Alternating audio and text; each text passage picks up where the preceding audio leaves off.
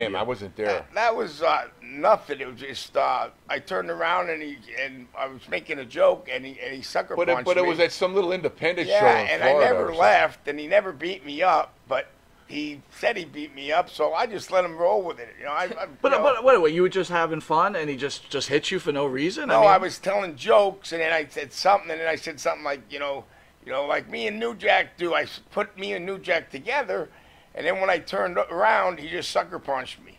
And he didn't even knock me down. So then I went tackling, and then everybody pulled me off, and then he was there, got a couple shots in, but then I stayed at the bar. I never left. So then afterwards, he tried to make a big thing out of it, and I didn't bite because,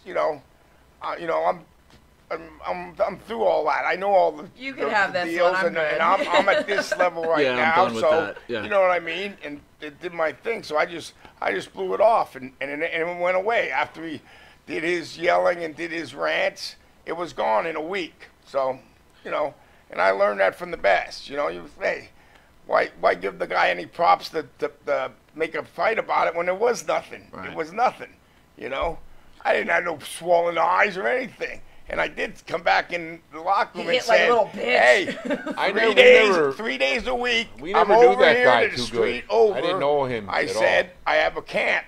I'm there from 6 to 10 every night." I said, "Try that shit when I'm sober." I was drinking Jaeger since 10 in the morning, and he cold cocked me about 12 at night. So you couldn't know I was in the fucking I've hit right my mood. bed harder, bro. Yeah, I didn't feel anything.